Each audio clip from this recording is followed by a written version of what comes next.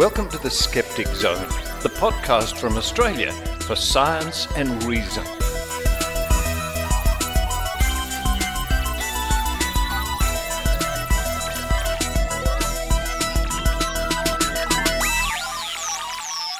Yes, it's the Skeptic Zone podcast, episode number 785 for the 22nd of October, 2023. Richard Saunders coming to you this week from Oakland, California, where in the last few days we had a heat wave and an earthquake. I don't think the two were related. Coming up on this week's show, you can count on Adrian with Adrian Hill and the welcome return of Kat McLeod from Edmonton, Canada. In this segment, Kat's going to tell Adrian about her experiences with so-called natural medicine and natural supplements. A cautionary tale. It's all very well, something being labeled natural. You think of wonderful things like butterflies and birds and dolphins, but in reality, a lot of what is natural is dangerous, deadly, poisonous, bad. I think you get the idea. Natural supplements, the dangers of them, with Adrian and Kat. Following that, Adrian returns with this week's newsletter, written by Tim Mendham, What's Happening in the World of Skepticism. Then to round off the episode, the Trove Archive looks at an interesting case of the paranormal in Washington. What are those politicians up to, or what were they up to many years ago? Now here's a recommendation for a fantastic few hours you can have 30 years ago. Huh? Over at maynard.com.au, Maynard has put up one of his famous Triple J afternoon radio programs from October 1993. Fabulous music and fabulous interviews, people ringing up, quizzes, all sorts of things from 30 years ago. Check it out. Head to maynard.com.au and download his Triple J show from 30 years ago. Well, that's enough for me. It's time for me to run out the door, run around the corner, run down the street, and see if I can find a breakfast burrito. While I do that, I hope you enjoy the Skeptic Zone.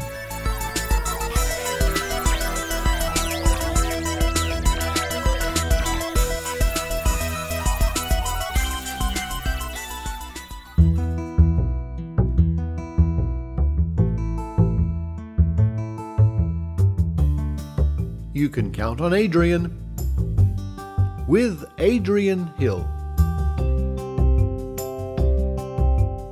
Hello everyone, this is Adrian Hill from Skookum Studios in Calgary, Canada. And today I have a good friend of the show, Kat McLeod, all the way from Edmonton, 3 hours north of where I live. Welcome, Kat. Hi, Adrian. Thanks for having me back. It is a pleasure. And today we're going to talk about Kat's personal story, which she has written about in an upcoming Skeptical Inquirer article, which I think is pretty awesome. Do you know any more details, Kat? It will be published in the November-December Skeptical Inquirer, so I'm anxiously awaiting that to hit the store shelves. On August 2023, the World Health Organization posted a tweet. I think it was still a tweet then, or an X, whatever you want to call it. And it stated, for millions of people around the world, #traditional medicine is their first stop for health and well-being.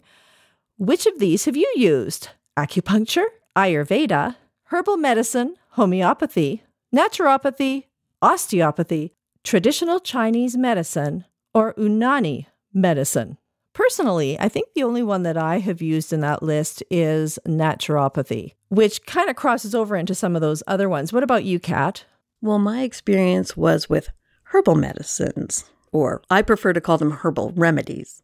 I think a lot of people like to quote the great Tim Minchin when he states that, quote, you know what they call alternative medicine that's been proved to work? Medicine, end quote. That's an amazing quote. Isn't it the best quote? I just love Tim Minchin.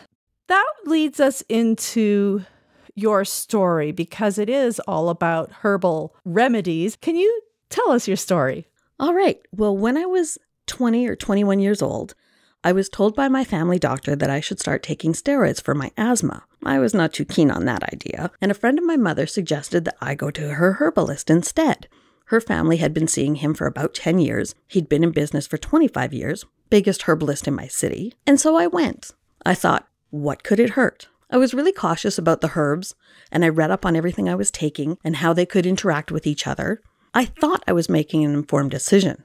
My one ignorance was that I didn't know herbs and health foods weren't regulated in Canada. I was naive and assumed that everything sold in Canada was regulated. As I think a lot of people do believe and still believe, correct? Absolutely. It didn't take long for me to notice a big difference in how I was feeling. The sinus issues I battled my entire life and my asthma were no longer a problem. I was breathing freely. I was working out 2 hours a day, 7 days a week. Yet I was gaining a lot of weight, and I'm not talking muscle. That must have been really concerning and confusing at the time. It was, and I was noticing that I had limited mobility in my neck. My cuts and bruises were taking a long time to heal. I had trouble concentrating. I was also feeling really moody and emotional. So I went back to my family doctor, and the only suggestion she had was to stop taking the herbs just to see what would happen. And I've always questioned authority, so I didn't stop taking the herbs because they seemed to be helping me. Right. And I didn't think that the ill effects I was feeling could be side effects from taking herbs. Right. To me, they were doing good. It never occurred to me that this could be a side effect or that it would be related. Side note, if I had stopped taking them, we wouldn't be having this conversation because I'd be dead. But I'm skipping ahead of my story. But that's some pretty severe consequences. Definitely. And I'm guessing that the doctors were trying to figure out what was wrong. Absolutely. So the Coles Notes version, to use your Canadian phrase of the other week. That's right. Is that I was sent for a battery of tests. It kicked off 5.5 months of testing. 2 to 3 times a week, I was going for blood tests or biopsies or ultrasounds. None of the specialists I was seeing, because I was seeing so many specialists at this time, would tell me what they were looking for. They would only tell me what they'd ruled out after the test came back. So I would go to get my test results and they'd say, oh, well, you don't have this kind of cancer. And we've ruled out this and we've ruled out that. Right. It was a very, very stressful time of my life. And were you working at the time or in school? What were you doing? I was working at the university, so it was really handy. I was very close to the hospital, so I could go and get these tests done in my coffee break or my lunch hour. So how long did you actually take the herbs for, Kat? I'd been taking the herbs for about 10 months. And in those 10 months, I'd gained about 50 kilograms, which is about 110 pounds. I didn't recognize myself in the mirror anymore. And the doctor said that if I hadn't been eating so well and exercising so much, I likely would have gained twice as much weight in that short period. Because I had developed Cushing's syndrome. They weren't sure why, though, because that normally is associated with adrenal cancer. And I did not have that. And can you just go into a little bit of detail about what Cushing's syndrome is? It's basically when your adrenal system shuts down. And usually that is because of adrenal tumors, which is Cushing's disease or Cushing's syndrome. The adrenal system is the one that produces hormones, correct? Is that right? Yes. It produces your adrenaline. It produces your cortisol, gives you the fight or flight, all that fun stuff. So I had Cushing's syndrome, but they weren't sure why, because I didn't have the adrenal cancer that normally goes along with Cushing's. And one day my endocrinologist was talking with a pediatric specialist over lunch about their unique cases. The peds doctor had 3 patients with very odd symptoms. None of the children had the same symptoms as each other, but I had all of their symptoms. I was the key. And it turned out we were all taking Asthma-1, which was the herb that I'd been taking for 10 months. So the endocrinologist asked me if he could test some of my herbs. I gladly gave him some, and the test showed that Asthma-1 had an ingredient not listed on the packaging, which was cow gallstones. And they were acting like a corticosteroid 12 times more potent than prednisone. Wow, that to me is just astounding. I don't know any other way of saying it. I know. I was taking 9 capsules a day, or the equivalent of 108 prednisone a day, which is why I developed Cushing's syndrome, because you'll see Cushing's syndrome happen when somebody goes through a transplant. They have to go on high-dose steroids. They get the moony face and they get a lot of the symptoms that I had because they've developed secondary Cushing's syndrome. Right. Whereas Cushing's disease, you have usually an adrenal cancer with that. So yeah, it was shocking. And the other patients, the children, were on a lower dose, which is why they weren't presenting all of the symptoms that I had. And had I stopped taking the herbs cold turkey like my GP had suggested 5 months in, I would have died because I almost died when they knew what it was and they were trying to wean me off. They had a lot of trouble figuring out what to do in this situation. Yeah, because nobody takes 108 prednisone a day. They had no idea how to wean me off that dose. You were a case study in action. I really, truly was. And yes, I am in some medical textbooks now. Thank you. Thank you. I'm so famous. But my sister was also taking a lower dose of the same herb. And luckily, because of my situation, we were able to wean her off successfully. And she doesn't have any lasting effects, unlike me. Unfortunate for you, but very fortunate for her. Yes, because I have a litany of health issues now to contend with. Yes. Yeah. So long lasting. And they were actually suggesting that you may not even live to your 30th birthday. And I'm happy to say that you not only lived to your 30th birthday, but are still here to be on the Skeptic Zone. That's right. Yeah, when they told me, when I was 21, almost 22, they said, get your affairs in order because you're not going to live long. You're not going to be able to work full time. And I've never stopped. And I told them I'm going to be 80 and dancing on their graves. So, and I hope that comes true. Right. I still dance every day just in case, got to stay in shape, got to keep training. One of the side effects that I have to contend with is I no longer produce adrenaline, which they're not really sure how I'm on the planet. But because of that, I can't drive. Right. Because it would be like I'm driving drunk. So this has really impacted my life in so many ways, not just because I have chronic illnesses now, but just basic things like not being able to drive to get groceries when it's minus 30 out. I know a lot of listeners are in Australia, but up in northern Canada here, it gets cold. It does. And for those U.S. Listeners, minus 30 is in Celsius, not Fahrenheit. Bloody cold is how we would convert that. And Kat, what I think impresses me is what you have chosen to do going forward. And from my understanding, you actually do some work with students at the University of Alberta. Can you tell us about that? When this all came about, everyone was asking, did you sue the herbalist? And no, because there were no regulations in place. I did not have that option. I could only sue the government. I went the other way. I decided to work with the government on a volunteer basis, and I wanted to educate everyone. I spoke to every healthcare provider I could. I became involved with lecturing to pharmacy students, and I'm also a medical student mentor now to just get the word out about the dangers of herbal remedies and how serious these consequences can be for people. A tremendous value to the students to see this. And I believe you have a story that you told me that involved your mother. Can you tell me that story again? Oh, yes. My mother, she had to have a hip replacement.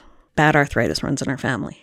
And while she was going in for her intake, a pharmacy resident came into her and was asking the typical questions of, what medications are you on? And he kept insisting, are you taking anything else? Are you taking any vitamins, minerals, herbal products? And my mother was insistent that no, she wasn't. And he's like, it's very important that you let me know if you are. Because this woman came to my class and she told me. And my mom just kind of looked at him and said, long red hair, piercing blue eyes, bit of a weird sense of humor. Yeah, that's my kid. So she was well aware of the dangers of herbal remedies and to not take them and to disclose them when you do take them. Exactly. And what's so great about that is that it shows that they were really paying attention, or at least that student was really paying attention, which was, and hopefully all the students will take that to heart and keep that in mind in their practices going forward. In the decade or so that I was speaking to the pharmacy students, I would always do it in the first few weeks of term. And every single year on most of the course evaluations, I was mentioned. Wow. So they were remembering me at the end of the term. And I think that is very true in most cases. If you read something in a book, it doesn't stick with you as much as if you see somebody's face and you can talk to them and you can hear their story, ask questions about their experience. Yeah. It tends to stick with you a lot harder. That's why I talk about this. A minute ago, you mentioned that you also volunteered with Health Canada. Can you go into a little bit more details about that? And recently, we've had some good news about regulations. Yeah, so I worked with Health Canada as part of a consultant team to get natural health products, or NHP, regulations in place in Canada. They came into place on January 1st, 2004. Yay! They still aren't great, but they're better than nothing. Yes. Because now at least we have some recourse. And this last July, we had a regulation put in place that it's called Vanessa's Law, and it makes it mandatory for all healthcare providers to report adverse reactions related to NHPs. And before that wasn't mandatory for them. And there's been quite an outcry with naturopaths and supplement providers because they feel that it's invading their rights and their ability to make profit, and it's going to cost everybody so much money. Oh, and they say that it's going to take away products from the market, and they're very fear-mongering. And really, it's because manufacturers still only have to self-attest to the efficacy of their products. They say that they don't want to be regulated as strict as drugs are, and they aren't by a long shot. The EU has the best regulations that I've read so far. Canada's NHP regulations are nowhere near as strict as they are for food or drugs. Which is typical in a lot of countries, correct? Absolutely. Australia has similar regulations to Canada, but the USA doesn't have any, except for the few supplements that fall under their dietary supplement umbrella. Right. And the product that I took, Asmawan, it's also known as Tricopect. It's still available around the world today. So people need to be educated about this. Exactly. And I think we found it on Etsy and eBay, and you can get it out of India. There's lots of places you can still get it. Now, whether or not it still has cow gallstones in it, we don't know. Right, because it was never listed on the package. Correct. And it's still not listed on the package. This has been a constant problem. For example, at the end of September, Kate Hull from MSN, she reported on warnings from the National Institute of Health about St. John's wort. Apparently, it's used for all kinds of things like ADHD, depression, menopause, etc. And it has interactions that can be dangerous with prescription medications. Actually, it has the most drug interactions of any natural health product I've found. Tell me about some of those interactions. Well, St. John's wort makes prescription medication less effective. So whether you're on the birth control pill or whether you're taking antibiotics or you're taking ADHD medication, it is going to completely suppress the efficacy of those prescription drugs. And it can even have dangerous side effects when it's mixed with certain medications. And another one that you looked into was called Golden Seal. Can you tell us about that? Yes, Golden Seal is used primarily for digestion issues or to help with colds and hay fever. And it is the actual reverse of St. John's wort in that it can make prescription medication more potent, causing toxic levels of prescription medication to be released into your bloodstream. So that's a little dangerous. Let's briefly talk about green tea extract. I mean, green tea is the cure-all for everything, isn't it, Kat? Well, it's used for mental alertness and weight loss. It must be a miracle drug, but it's actually been linked to liver damage, so maybe not. And the last one we're going to talk about briefly is called Kratom, which is quite popular right now. I think there's a bit of a trend happening, is there not? There is a big trend for Kratom at the moment. It is an energy booster, mood enhancer when taken at low doses. And when taken at higher doses, it's used as a pain reliever or even as a sedative because it has similar effects to opioids, narcotics, and stimulants.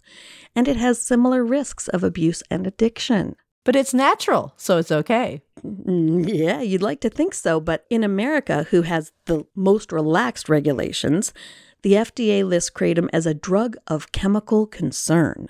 And its unregulated nature makes it, and all herbs, difficult to determine which ingredients are actually present. Some reports suggest that there has been specific caution about potential heavy metal and bacterial contamination, and it's recently been banned in 7 American states, including Florida, where you can't buy it unless you're over 21, and it is illegal in Australia, New Zealand, Canada, Denmark, and several other countries. However, you can easily find it on the internet. Yeah, we had no trouble finding Canadian sites selling it. Saying it was perfectly legal in Canada, which it's not. So, Kat, this has been an amazing story that you shared with us, and thank you so much for sharing it. Do you have any last words to share with the audience? Well, I think as long as there's a perception that natural equates to safe, we have to be diligent to ensure product safety and consumer awareness. Because to quote my lovely sister, snake bites are all natural too, but I don't recommend them. And I think that's a great way to end. Kudos to your sister. Well, thanks so much for joining me again, Kat. I have so much fun every time we get together, and I hope we do it again soon. Thank you so much for having me, and I'll come back anytime you want. Awesome. And also, I want to give her a shout out because we mentioned Cole's Notes earlier. It was Kat who came up with that one and reminded me it was a Canadian expression.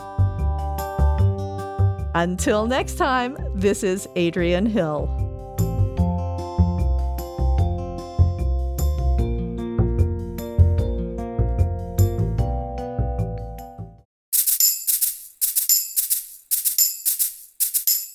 G'day, Dr. Carl here, popping up on your beloved Richard Saunders podcast, inviting you to follow me on TikTok where things are much faster. And it all has to happen in a minute or less. So, why do diet drinks get you drunker? For example, a rum and diet cola versus a rum and regular cola.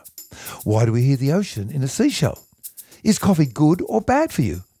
With regard to farts, what happens when you hold them in, and why do farts smell worse in the shower? And the old wooden spoon, as used in cooking, does have a very porous surface, so in terms of bacteria, is it safe to use? And of course, we all know that destiny shapes our ends, but so do the natural electrical fields that we generate, and marijuana munchies might be related to a 500-million-year-old mutation that makes eating enjoyable via our natural cannabinoids that our body makes. Just follow me on TikTok at Dr. Carl, DRKARL, to find out the answer to all these questions and more.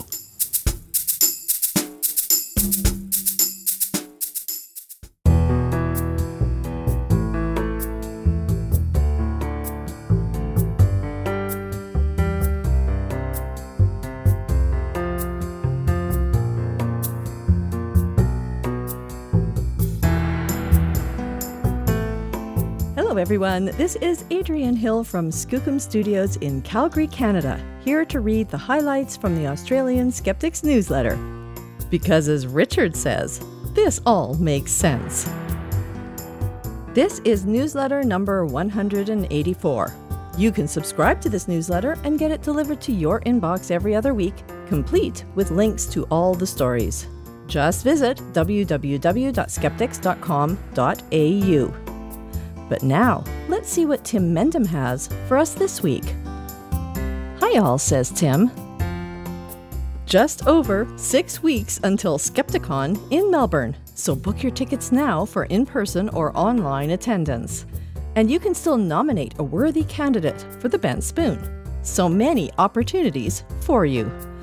In the meantime, did you know that last Friday, Friday the 13th of course, was International Skeptics Day?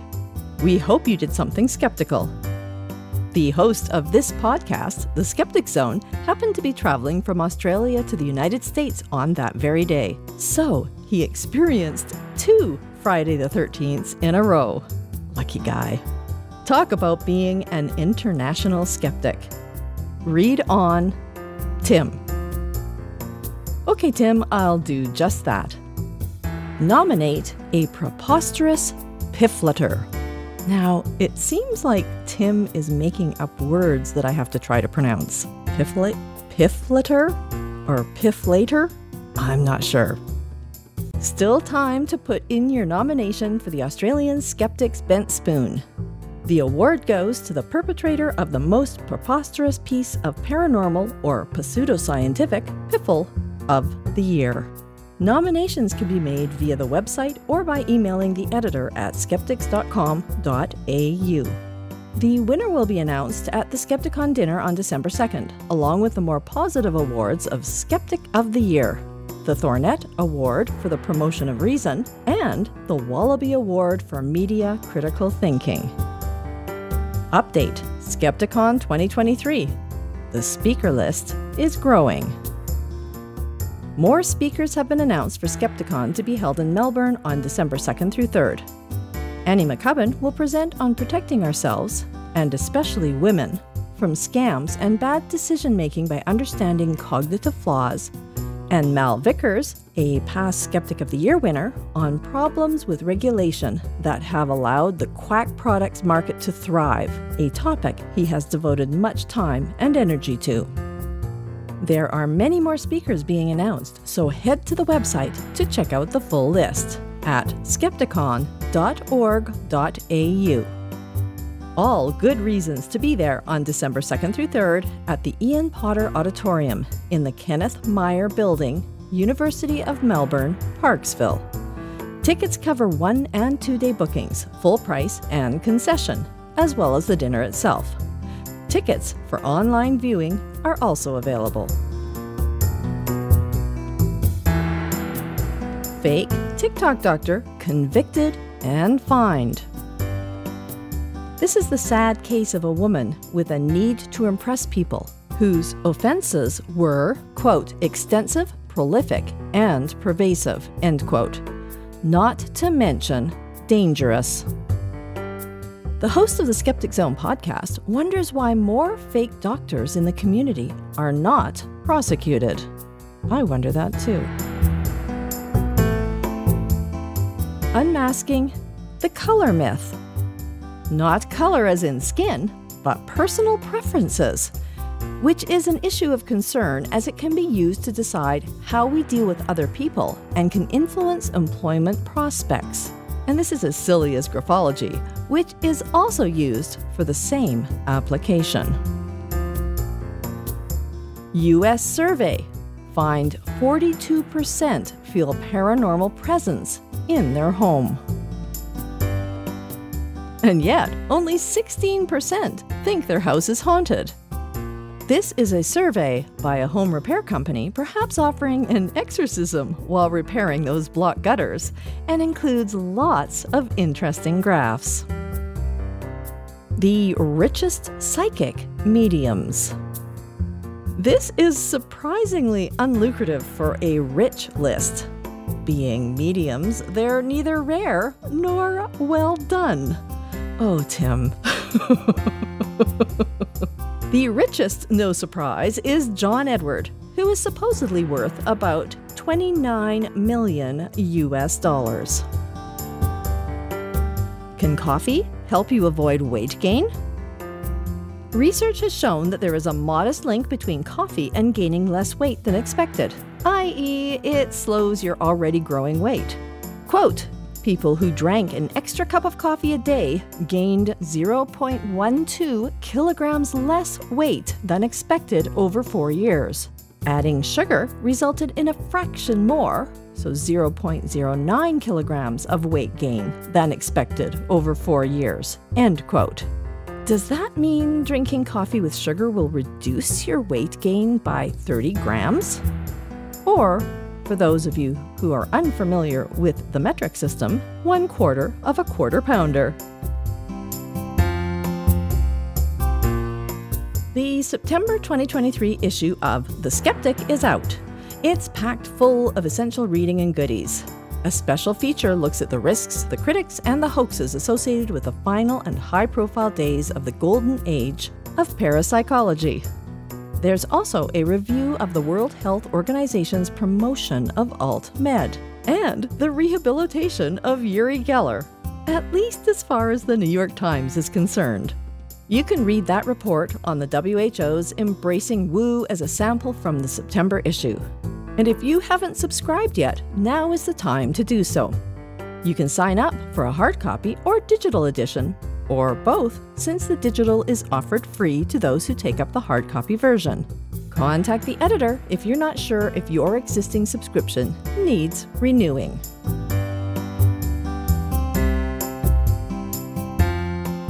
Items of interest. Bigfoot sighted in mountains by couple on train. Quite an interesting clip taken from a tourist steam train in Colorado, but probably a fake. One suggestion is that it is the boss of a local tour company called, not surprisingly, Sasquatch Expedition Trailers, who apparently likes to dress up as Footy. I think it would have been fair neat to have been on that train to see the suited Sasquatch. Catch an alien on your Ring camera and win $1 million US. This is a promo for a doorbell camera. Unlikely they'll have to pay out. Something for ding-dongs? Well, I actually have a Ring doorbell, and it has caught some pretty fun stuff. Some kind of spooky images that I've shared with Kenny Biddle. But I've yet to see an alien. Listicle number 1. The 17 scariest haunted hotels around the world. There's a slight problem with this list, because 16 out of the 17 are in the US, the other one being in London. Either the rest of the world is ghost-free, or the author of this list has no idea what the world means. Listicle number 2. The 5 most haunted places in Las Vegas. And this one would be handy if one of these was the Flamingo Hotel, where Psychon is being held next week. But it's not. So maybe just a side excursion during the lunch breaks. Bedfordshire, hotbed of supernatural activity. Fun times in what is generally regarded as England's most boring county.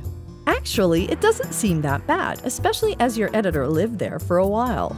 More pagans than you can poke a hazel stick at, and the city of Luton, which according to comedian Diane Morgan, is chiefly known for hat-making and Satanism, and the Luton Girls Choir, which doesn't exist anymore, so it probably doesn't count. Unless they were all Satanists. My favorite, silliest story of the week. Me and my 4-year-old can talk to the dead. This has to be the weirdest story you've ever seen. All 9 lines of it, including hot links to nothing and a logic that beggars belief. Quote, "My son was talking to someone. I thought it was my husband. It was a different kid," end quote. Don't bother reading it. Just know it exists and despair.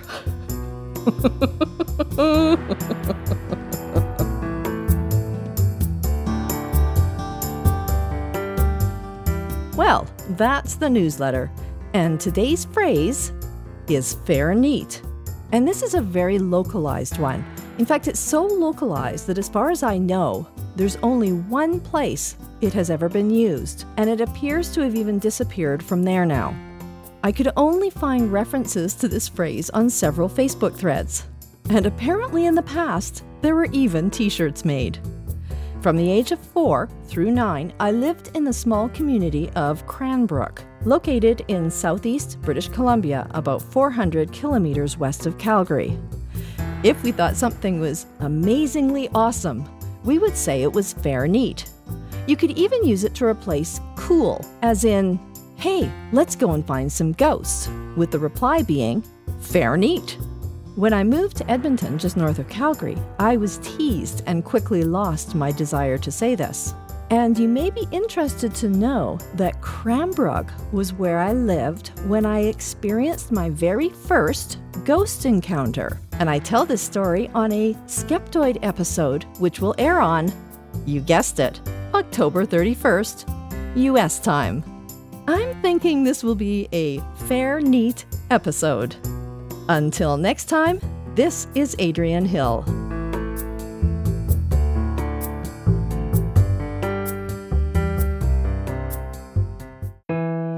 Hi, I'm Ben Radford, co-host of Squaring the Strange podcast. In these trying times, as we help each other out to hold on to hope, we want you to know that we're here for you. Hey, what are you going on about? Who's interrupting my heartfelt promotional copy? It's me, Celestia Ward, your co-host. Really? In these trying times? That's the best you can do? Well, I'm just doing what everyone else is doing. I thought... That's not what we do. Oh, for crying out loud, who else is here? Pascual Romero, your other co-host? Hey. We don't do what everybody else does, Ben. That's kind of our thing at Squaring the Strange. Yeah, we try to approach things a little differently than your standard skeptical talky talk show. we do our own thing, bringing science, critical thinking, and skepticism to bear on issues of the day.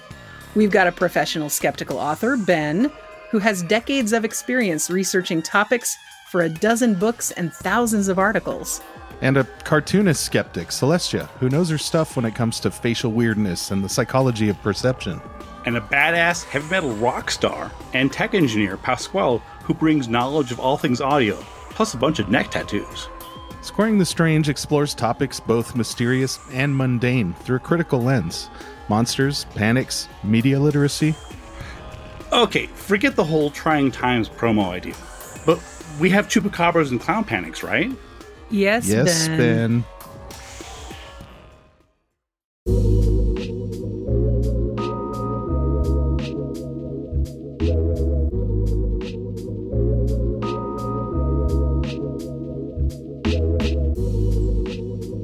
Now it's time to once again dive back into the archives. The newspaper archives. Normally we go to Trove at trove.nla.gov.au, but occasionally we go to other resources like the Sydney Morning Herald newspaper and its microfilm archives at the State Library of New South Wales, where I go occasionally and spend a few hours with stacks and stacks and stacks of reels of microfilm.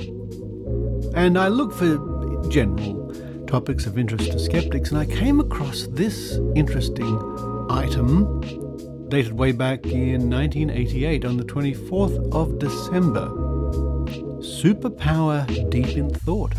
Art Levine, Charles Fenvesi, and Stephen Emerson report on the importance Washington places on psychic phenomena.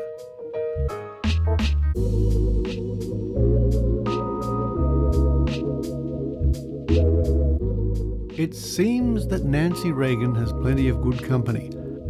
Last May, she was the butt of jokes around the world after it was revealed that she routinely consulted with a San Francisco astrologer about presidential scheduling decisions.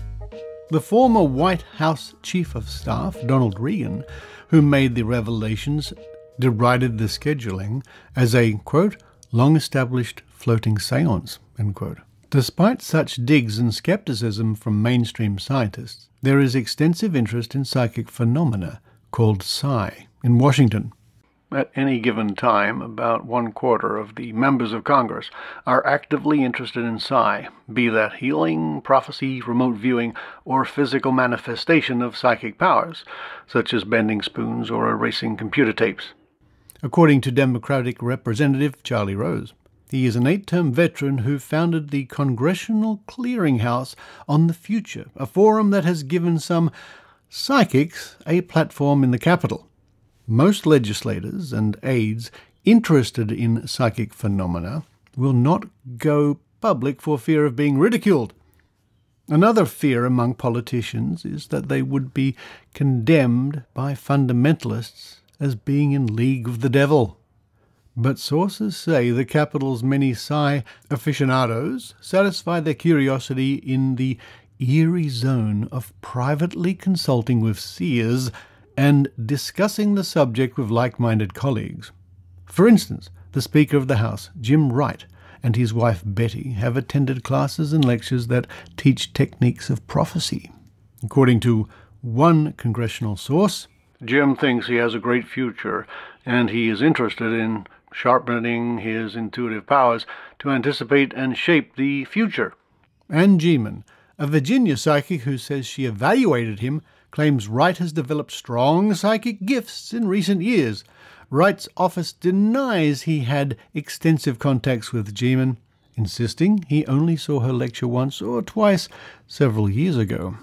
There has also been a long-running interest in some military and intellectual circles with psychic research, but advocates of such research fear that governmental aid for future studies might be jeopardized following the release of an Army-funded National Academy of Sciences study last December, which found no laboratory evidence that psi was real or that research in psi merited Army funding. The committee, established by the NAS's research arm, the National Research Council, looked at the best documented psychic phenomena, including remote viewing, RV, and psychokinesis, moving objects with the power of the mind. As part of a wide-ranging study, the panel found that the laboratory studies of psi were plagued by sloppy methodology and inadequate security against fraud. Psychic proponents denounced the panel as biased and dominated by skeptics. Whatever the outcome of that debate, there is clear evidence, according to knowledgeable sources, that psychics have played important roles in some key government circles. The Pentagon continues to fund a small-scale classified psychic research at SRI International, formerly Stanford Research Institute, a think tank in California, while the CIA and Pentagon monitor Soviet work in this area. The US military and CIA have occasionally used psychics to spy on Soviet weaponry, on General Manuel Noriega, and to find terrorists and hostages in Iran and other countries. The FBI has hosted lectures to police officers by psychic Noreen Renier at its Virginia Training Center. She impressed her listeners by successfully predicting in January 1981 that there would be an assassination attempt on President Reagan in that spring. FBI agents later recommended her to police departments, according to court documents and law enforcement sources.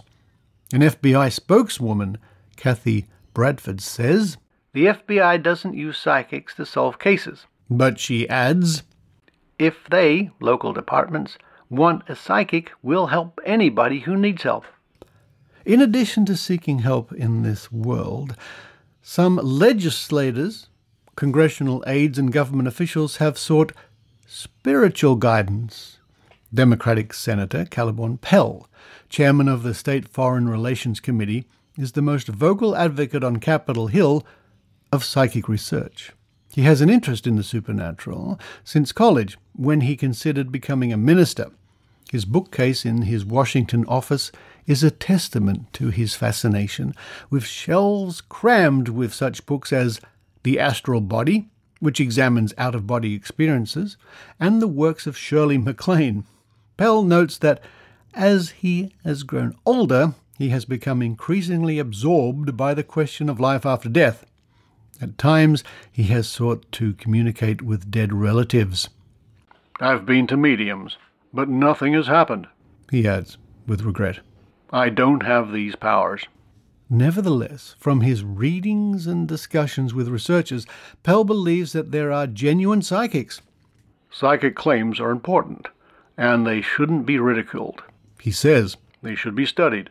His office has been using the National Science Foundation, the Defense Department, and other government agencies to fund far more psychic research. He also asks for the skeptical NAS study to be withdrawn because of its alleged bias, but his efforts have met with little success. Pell's interest in psi is so strong that he has had a full-time aide, former Naval Intelligence Officer C.B. Scott Jones, whose primary responsibility for 3.5 years has been to monitor and encourage consciousness research, including studies of psychic phenomena. Indeed, Pell says Jones screens psychics for him. In his off-duty hours, Jones helped arrange at least one session in which efforts were made to contact dead Soviet leaders. According to some accounts by psychic activists, the aim was to encourage these ghostly heads of state to bombard the minds of living Soviet leaders with thoughts of peace. Jones will not discuss detail. Do you remember, have you read The Men Who Stare at Goats? That reminds me of this.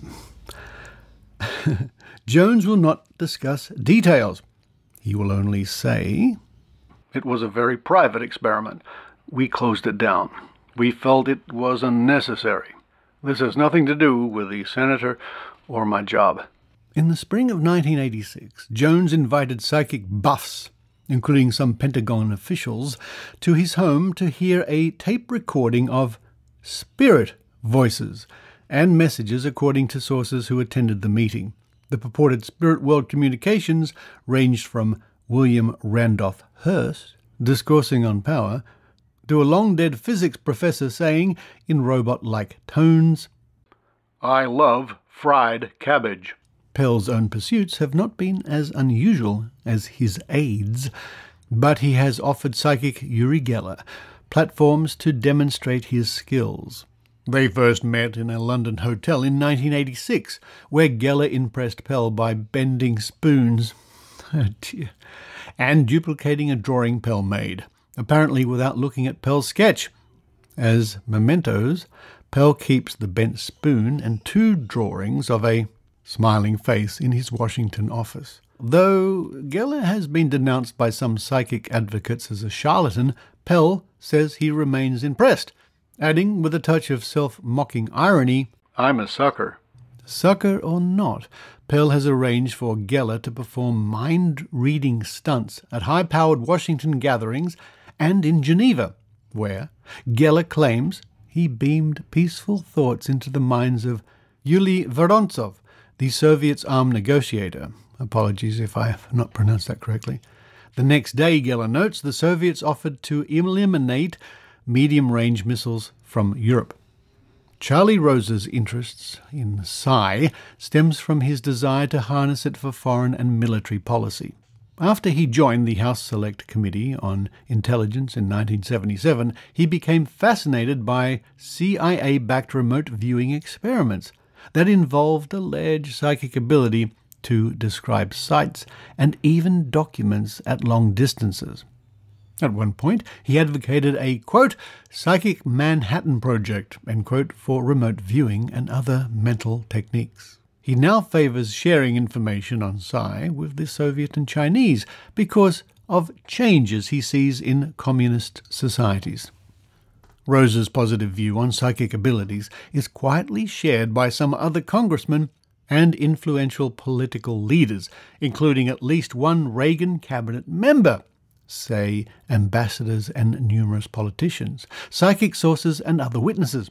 One congressman interviewed and evaluated about 20 psychics who were brought to his office one by one and tested by a staffer, according to Milton Friedman, a former speechwriter to President Ford and a senior aide to Republican Senator Jacob Javits in the 1970s. Some did surprisingly well, others failed. And I'll break in here and say, tested by a staffer. I wonder what his qualifications were in testing psychic phenomena. The government's use of psychics has focused on military matters. In the 1960s, the CIA was ordered to get a picture of a new Soviet rocket, according to a CIA source. Stumped, the agency hired a Chicago truck driver who had a reputation for being able to cause images of objects many kilometers away to appear on a photo negative held against his forehead. The photo, produced by the truck driver, showed details that enabled the CIA to pinpoint the way a booster was strapped to the rocket. The truck driver was a, quote, messy, disagreeable fellow, end quote, who insisted on drinking a lot of beer before he delivered his pictures, recalls the official. But the rocket image turned out to be accurate, and the experiment raised a lot of interest. Most people were skeptical, says the official. But the truck driver's work was not dismissed as a trick. There was enough evidence to validate further study, but there was never enough to prove that psychic research is a reliable, useful tool for intelligence purposes. Even the most talented psychics, the CIA official says, tend to lose their powers over time and are not consistently accurate. And I'll break in here and say that sounds like cherry-picking. Systematic, multi-million-dollar experiments began in the 1970s, when Pentagon and CIA officials became increasingly alarmed over Soviet research in the field. I remember a line James Randi did, saying that these government departments were spending millions and millions of dollars on this psychic research, and for a dime they could have called him up instead. We read on. And some of the conclusions of analysts in the Defense Intelligence Agency, CIA and Army make scary reading. A 1972 DIA report warned that the Soviets might one day be able, at a distance, to control the thoughts of US leaders, disable military equipment, and even, quote, cause the instant death of any US official, end quote. One problem with these reports, some analysts outside the military say, is that they lack scientific documentation and even subscribe unwittingly to Soviet disinformation. Since the 1970s, the US has focused primarily on researching remote viewing. The work has been subsidized at SRI, the California think tank, by the CIA, DIA, and other government agencies, sources familiar with the research say. Details of the current work are classified, and the Director of Research, Ed May, declined to comment. Military support for SRI's psychic research is estimated to be a few $100,000 a year. The researchers at SRI have claimed nearly a 70% accuracy rate for their remote viewing tests. In a typical experiment, a psychic is closeted in a laboratory and asked to describe an undisclosed location being visited by SRI researchers. His descriptions are compared with the actual site. Over the years, there have also been several published reports about the US using psychics to spy on such things as a Soviet nuclear facility. However, last December, the National Academy of Sciences panel found the case for remote viewing to be, quote, virtually non-existent, end quote.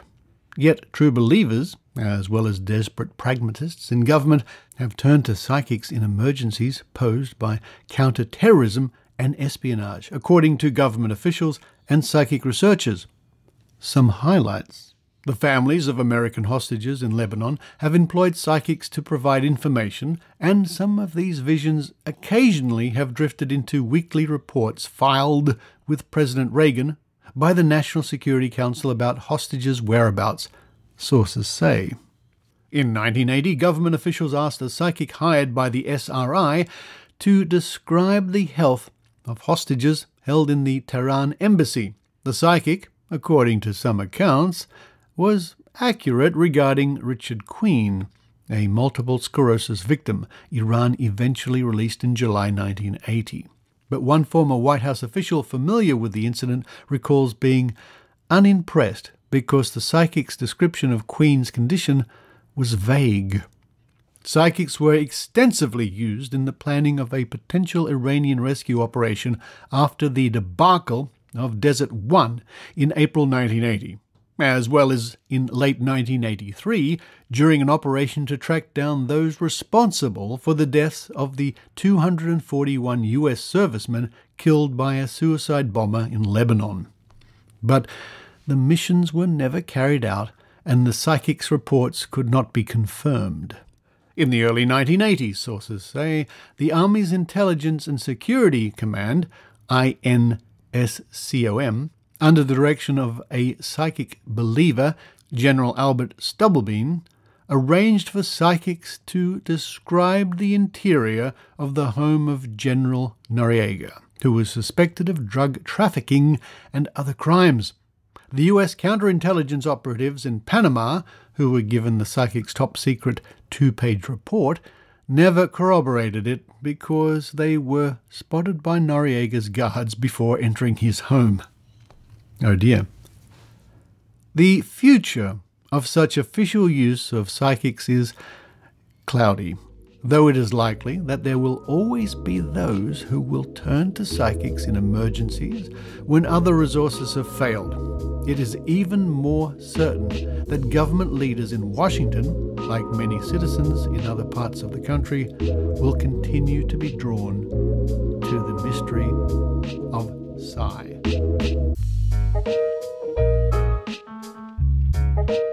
What a fascinating report that was all the way back there in 1988. And how valuable it is to have such a report so we can look back nearly, 30 86 years or thereabouts to see what people were doing back then, so we can realize that in the decades and decades since this, despite all the efforts and all the belief, none of this has come to fruition. Ideas best left to the trash bin of history. You too can discover many ideas that should be left in the trash bin of history by going to Trove at trove.nla.gov.au, or in this case, as I did, going to the listings on the Sydney Morning Herald and running down to the library to find the microfilm and making copies that way. No matter how you do it, you never know what you might find.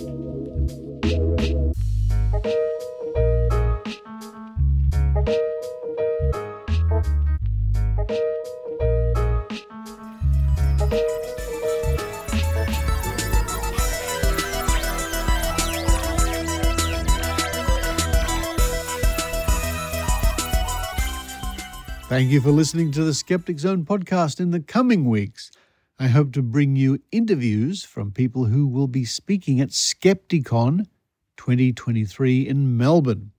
And if you haven't got your ticket, now's the time to do so. You can also get tickets to watch it online, no matter where you are around the world. Now, this is the Australian Skeptics National Convention. It's held this year on the 2nd to the 3rd of December. All the information is at skepticon.org.au, and you'll hear speakers such as Adam Ford, who is a futurist. I wonder what a futurist does. But lots of other speakers. Check them out at skepticon.org.au. Thank you to those people who continue to support the Skeptic Zone at skepticzone.tv with your weekly or monthly contributions with PayPal or Patreon. That means the show can keep going. And on the show next week, Tim Mendham with another Book of Tim, and he's going to look at flying saucers. The Trove segment's going to look at general paranormal goings-on. And as I said before, I hope to bring you some interviews from speakers going to Skepticon this year. Now, for those of you in the States, next weekend I will be traveling to Las Vegas to attend SciCon 2023. Actually, that'll be a good opportunity for me to get even more interviews from speakers at Skepticon. Yes, SciCon Las Vegas, Skepticon Melbourne. It's all too much. I think I better go and lie down for a while. Until next week, this is Richard Saunders signing off from Oakland, California.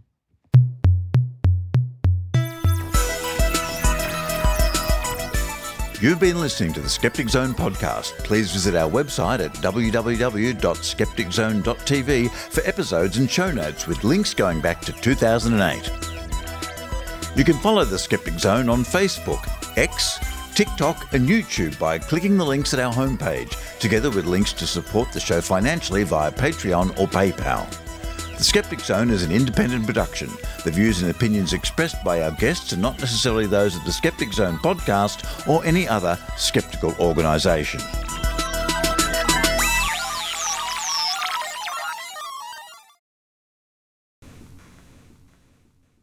For those of you who are sticking around after the closing music for the fun bits, we're going to play the dice game. Exactly. Each of us has a 10-sided die, which were gifts from Richard. Thank you, Richard. So let's roll. You can roll yours first. And let's see. I'm going to guess it's a 6. I'm going to go with a 4. Okay. Oh, it's a 9. Oh, our psychic hats aren't working very well today. Let's try another one. 6 upside down would, You were close. I was close. You're very close. I saw the number upside down. I'm going to stick with it.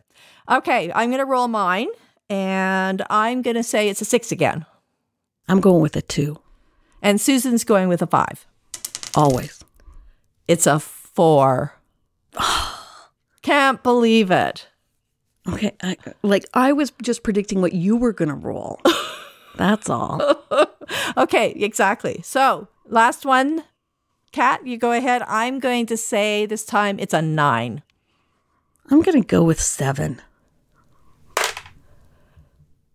I got excited there, but it's only a 1. It's a 1. I Oh, thought it was a 7 at first glance. our psychic powers apparently are not with us today. Man, all right. I guess we have to go back to our day jobs or some junk. I don't know. I think so. Especially easy for you since you're retired, but Yeah, there you go. I'm Well, glad I don't work for the Psychic Friends hotline because I'd be fired.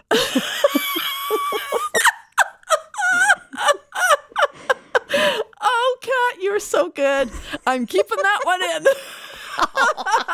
And Richard will cut it out. I don't think so. He takes bribes though, right? Yeah, there you go.